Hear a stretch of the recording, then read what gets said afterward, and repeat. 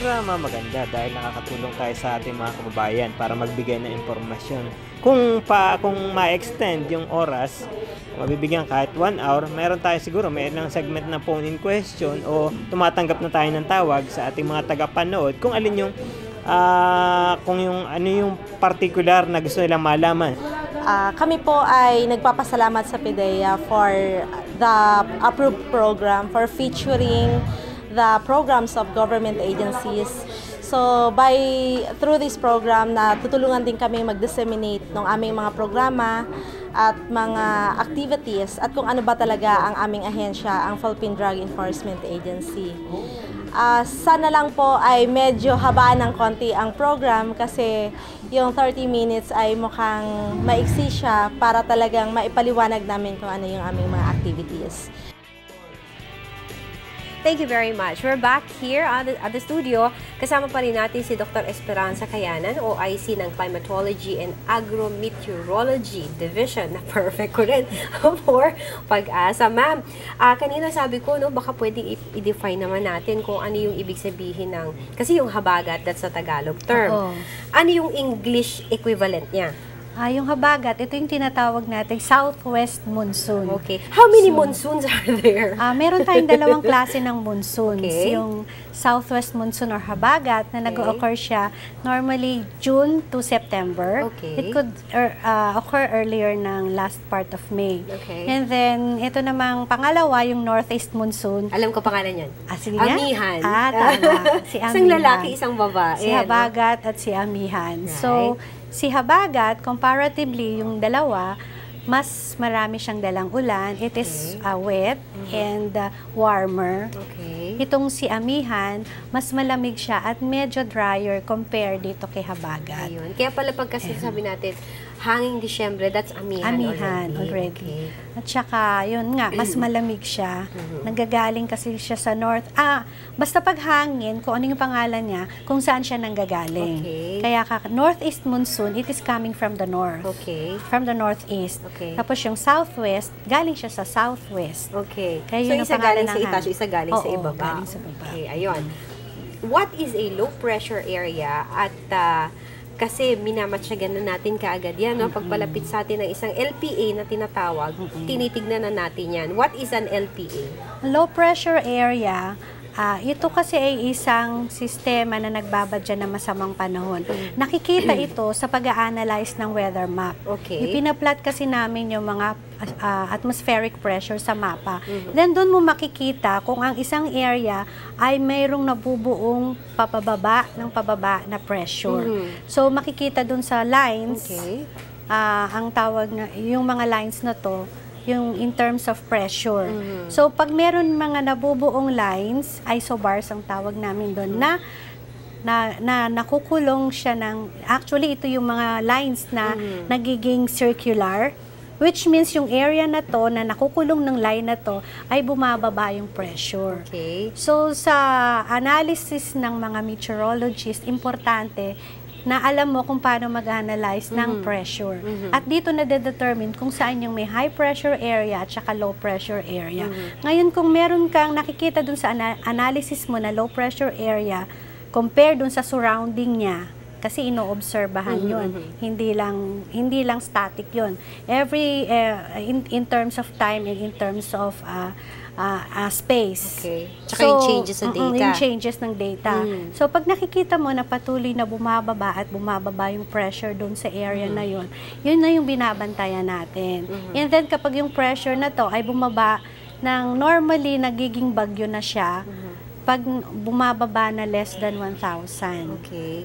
Yan, so, yung unit ng pressure namin. Right. So, that is millibars or HPA. So, medyo technical term yun, no? Medyo malalim na yun. Pero ang tandaan lang natin, na kapag ito ay patuloy na bumababa yung pressure, ito ay nadidevelop into bagyo or a tropical cyclone. Alright. Now, ma'am, pag sinabi nating bagyo, no, hindi siya pare-pareho. Kanya-kanya ng personality siya. So, minsan may bagyong puro hangin. Minsan puro ulan. Minsan bagyot hangin. Minsan naman, nakaalis na siya, mag-iiwan pa rin siya ng ulan. At dito ay gumagamit tayo ng mga makabagong equipment na dito natin nakukuha yung mga numero. Everything is about numbers na, no, ma'am? Pagka po, ma'am, halimbawa may isang low pressure area or may isang weather system na papasok, ilang ano ba tawag na ito? Meteorologists natin ang nag-a-analyze ng data at one given point in time. Actually, pag nag-a-analyze tayo ng weather maps, sa on-duty namin, shifting duty, mga 2 o 3. Pero pag may events, hanggang 4 yung forecasters namin. Wala rin kayong pahinga, parang kami, ma'am, no? Oo, 24/7. Yes. 24/7. So, in the event na meron talagang severe weather system, meron nang umaayuda. And also, we are being supported by our R&D. Yung research and development na namin, na divisions. So, pumupunta sila sa PAG-ASA, sa forecasting center, doon sa forecasting section, nag-a-assist siya sa mga forecasters natin. Okay. Now, ma'am, doon sa iba natin mga kababayan, because there was once upon a time, in the recent past, no, na sinabi na uubusan tayo ng mga meteorologists, because they're looking for greener pastures, etc. But meteorology, when you get employed by PAG-ASA, it is a public service, no? At meron naman tayong suporta pagdating sa equipment. Meron, pwede mo bang sabihin sa amin, ma'am, yung pinaka-major equipment ninyo na in the recent weather systems na naranasan natin, malaki ang naitulong para makapag-warning tayo sa ating mga kababayan? Yung pinaka-makabagong mga equipment natin ngayon, isa na dito yung Doppler radars natin. Doppler, okay. So, dito sa Metro Manila, meron tayong 2 radars na nakatutok. Okay. One is located at Subic, tapos yung isa sa Tagaytay. Okay. Pero all over the country, yung existing operational radars natin, meron tayo sa Hinatuan in Mindanao, meron tayo sa Cebu, yun nga, 2, Subic at Tagaytay, meron na tayo ngayon sa Virac, meron tayong yung luma naming radar na nasa Baler, tsaka sa Baguio. Pero meron ongoing pa na to being installed. Meron tayong bago sa Apari, meron din tayong ilalagay sa Giwan, meron din tayo sa Mindanao, meron pa rin tayong isa. Okay. Now, ma'am, yung Doppler kasi, no, naririnig na rin natin yan, and even when you go to the internet, merong website na makikita mo yung reading ng Doppler, no. Gaano ka-importante ang Doppler? Kasi, as compared to radars na ginamit natin before, na parang black and white lang siya. Actually, yung Doppler radar, may capability to na mag-estimate ng mga winds natin at saka ng rainfall natin through the reflectivity. So, hindi ko na i-discuss yun. Ang importante dito, nakakapag-estimate siya ng winds at saka ng amount ng rainfall. Okay. Yung temperature, ma'am, nakukuha din natin doon? Yung temperature, hindi namin inaano sa radar. But we are very concerned with the amount of rainfall at saka yung winds. Kasi para kung saan siya pupunta. So, nakikita namin dito. At saka isa pa dito, meron din kami tinatawag na integrated high-performance computing system sa PAG-ASA. So, this is napakalaking bagay nito kasi nagraran ito ng mga numerical models na mas mabilis na nakikita namin yung forecast nito. And then, meron din products na itong radars ay kinocomposite. Parang pinagsasama na yung mga output ng 2 radars nito into one. So, we have several products na nakakatulong talaga sa amin ngayon. So, parang ina-analyze nila yung pattern and they can come out with a predictive forecast. Depende doon sa mababasa nila. Now, ma'am, I asked you that because ngayon, meron tayong, hindi pinopromote, kundi meron tayong information dissemination, especially here in Metro Manila, na kasi naranasan na natin ang Ondoy, naranasan natin Sendong, tapos itong si Habagat, walang pangalan, bahang walang pangalan. Kaya, kapag ASA came up with this, to answer to the need, ano nga po ito yung tinatawag nating color-coded rainfall warning? Kasi may konti kayong modification. Yes, ma'am.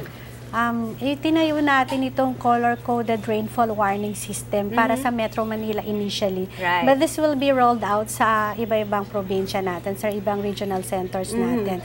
So itong rainfall warning system na ito ay tungkol sa ulan. Dati kasi, nung right after Sendong, merong directive ang presidente na bakit hangin lang yung wina-warningan nyo, yung signal nyo, sa hangin lang yun. Lagi yung sinasabi na wala naman kayong warning sa ulan. So, we are tasked to come up and develop a warning system for rainfall. Right. At ito na nga yung nangyari. So, we have developed a color-coded warning levels. Okay. Yung there are three levels. Yung una, which is yellow, tawag namin dito ay yellow advisory. Okay. So, kapag may na-observe na, this is for heavy rainfall lang. So, kapag may na-observe na heavy rainfall in the range of 7.5 millimeters per hour up to 15 millimeters, ito na yung itataas na warning signal or advisory muna kapag yellow. And then, the next level, the higher level is the orange. So, itong orange na to, kapag yung ulan naman niya ay between 15 and below 30 millimeters of rainfall in an hour and na-observe sa stations in Metro Manila. And then yung higher level is the red, which is above 30 millimeters per hour yung na-observe na rainfall, or around 65 millimeters in 3 hours ang na-observe sa ating mga rain stations. Yan yung mga kakaba-kaba na. Yan na talaga yung red na talaga nagbabaha na tayo. At ito ay napaka-useful sa mga disaster arrest agencies natin kasi nakabatay dito ang kanilang magiging action para sa ating mga kababayan. Tama ka dyan. Ito yung isa nilang pinagbabasihan. Pero di ba ngayon naman yung mga LGUs natin, sila na yung nag-i-implement ng ating mga, lalo na sa classes, di ba? So, katuwang namin sila. At katuwang po ng sambayan ng Pilipino, ang PAG-ASA, sinasabi nga natin, give them a chance kasi hindi madaling trabaho itong ginagampanan ng ating mga kaibigan sa PAG-ASA. Nakasama po natin si Dr. Esperanza ng buong pangalan niya, Esperanza Kayanan, OIC ng Climatology and Agrometeorology Division for Philippine Atmospheric, Geophysical and Astronomical Services Administration o PAG-ASA. Ma'am, kinakailangan umulit ka dito kasi marami pa tayong i-explain, okay? Naubusan na lang tayo ng oras kaya tumuto kayo lagi. Gigas natin uli ang ating mga kaibigan mula sa PAG-ASA. Approve na 30 minutes kasama kayo. Tandaan ito ay programang para sa inyo. Martes at Huwebes, yung alas 5:30 ng hapon, kami po ay inyong makakasama. At your service, ako si Elaine Fuentes. Ito ang Approve. Gawin natin to.